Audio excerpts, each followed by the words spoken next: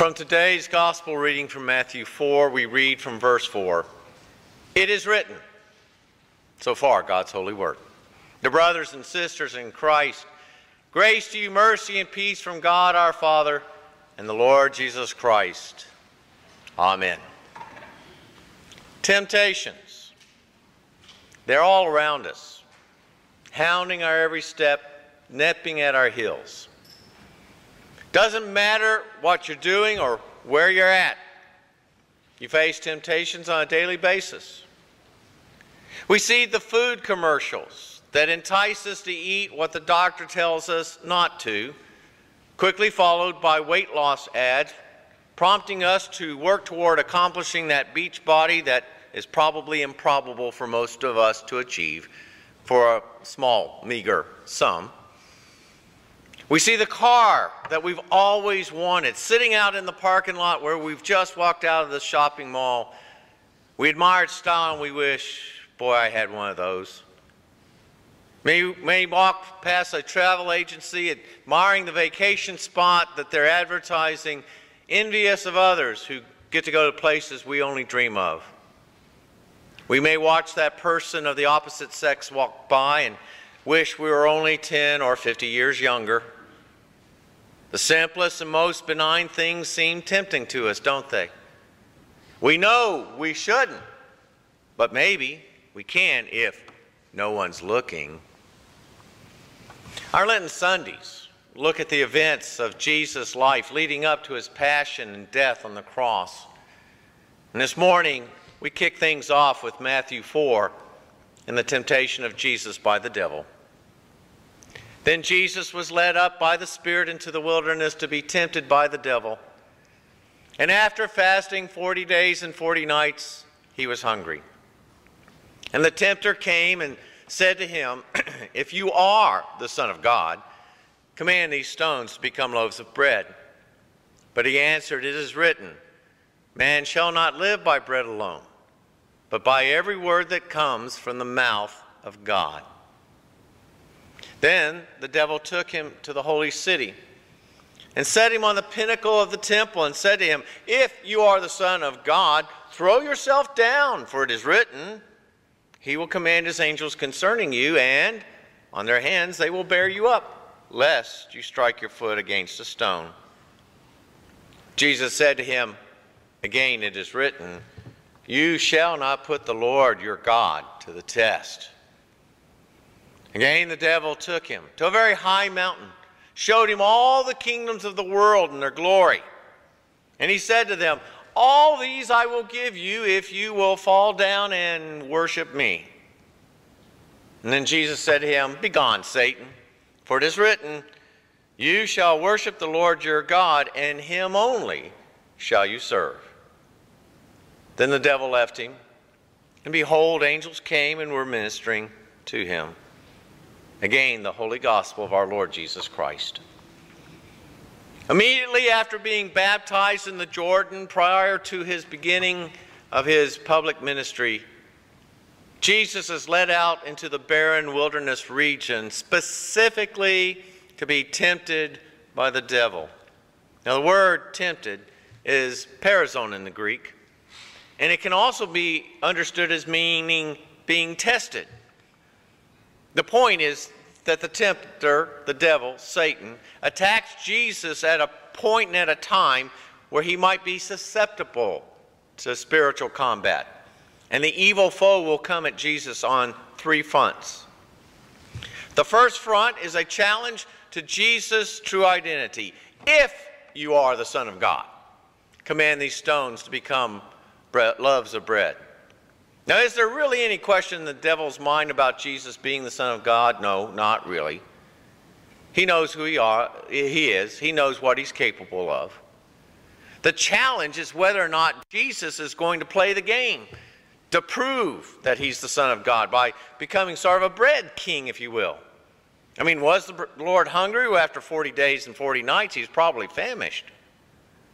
Jesus' ability to perform miracles and feed multitudes will later be demonstrated.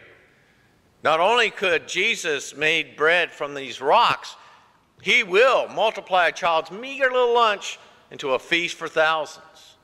It was never a matter of could Jesus do it, but would.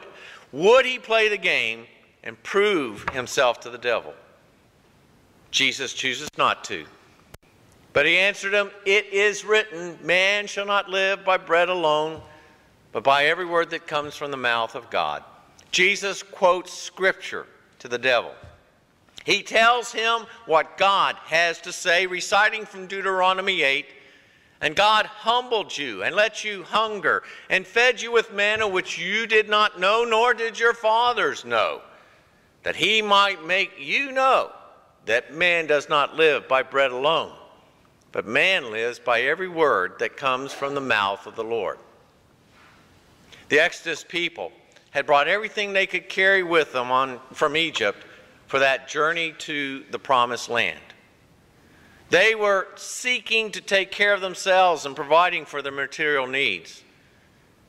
God simply waited for them to consume the last of everything they had brought so that he could then teach them to depend on his divine providence, to trust him rather than depend on themselves. And if Jesus had made bread from the rocks, the devil wouldn't have stopped there, and Jesus knew it. And so he replies, not with his own words, though the fact that he is the Word made flesh kind of makes Scripture his words, but he answers the evil one by quoting the sacred text. Game on. The devil begins round two. He takes Jesus to the pinnacle of the temple in Jerusalem, the one that overlooked the Kidron Valley, hundreds of feet below the summit. Now there was this rabbinical tradition that said that the Messiah would appear at the temple and would stand at the highest point to reveal himself to the nation. So that's what the devil's got in mind when he throws the challenge. So if you are the Son of God, throw yourself down, for it is written, he will command his angels concerning you, and on their hands they will bear you up, lest you strike your foot on a stone. The devil's a quick study. He chooses a couple of select Bible passages out of context to make his point, reminiscent of this morning's Old Testament reading from Genesis 3, where the devil slithers up to Eve, hissing in her ear, "Did God actually say you shall not eat of any tree in the garden?" Knowing full well God had specified one particular tree they were to stay away from. "Oh, you will not surely die, for God knows that when you eat of it, your eyes will be opened, and you will be like God, knowing good and evil." Satan doesn't try to out and out persuade Eve not to believe, only to doubt God. And it worked, wreaking havoc upon the generations of humankind. And that's what Paul is referring to in today's epistle to the Romans when he writes, "Therefore, as one trespass led to condemnation for all men, so one act of righteousness leads to justification and life for all men.